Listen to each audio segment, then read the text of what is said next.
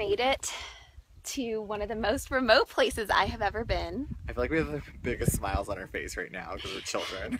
We literally drove 2.5 hours from Madrid and then another 30 minutes from the closest town. On a dirt, rugged, rocky road.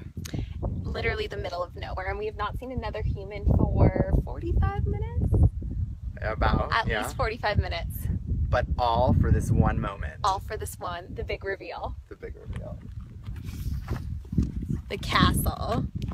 The Castillo de Zafra. Castillo de Zafra. And what's the coolest part about it, Robert? I don't know. What is the coolest? It's in the Game of Thrones. Oh yeah, of course. It's in the Game of Thrones. Shh, I don't let anyone watch. Robert, I'm really excited about this castle. We're gonna hike up to it right now. But if you see all around us, there's really no one else out here.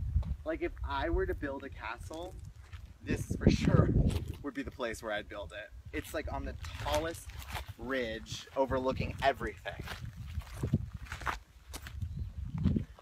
We're in the province, the Guadalajara province. It's breathtaking. It was called what? The Tower of Joy in Game of Thrones? Yeah, the Tower of Joy, season 6, according to a Telegraph article we read coming here. The Tower of Joy. Nobody lives there now, I don't think. So we can knock on the door. The Telegraph article said you need to ask permission to enter though. And how long has it been here? It said it was getting built in the 12th and 13th centuries it was built. And it was impenetrable until the 15th century. So it's almost 1,000 years old.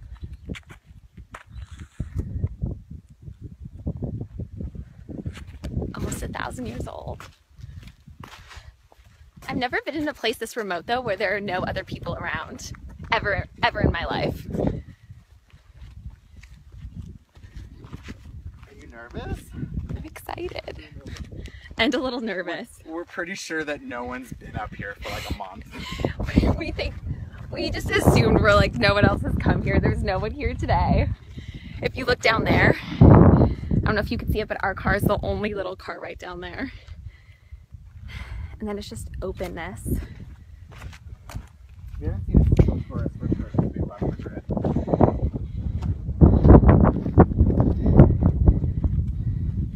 And coming, we drove through a few deserted towns. They were shut down, abandoned. And the little town here, what was the town called? Hombrados. Tiny, tiny little town that we drove through these really narrow streets that then led us to this long dirt path that stretched all the way up to here.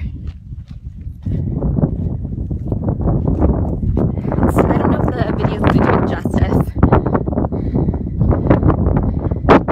It's so beautiful.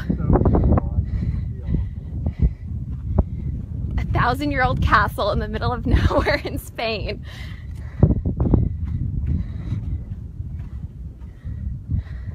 I can't stop. This is probably visited about 10 castles in my life. 10? I don't know if that's normal, but today we're calling it our castle tour. We already saw a few castles. That includes Magic Kingdom at Disneyland, Sleeping Beauty's castle in Orlando.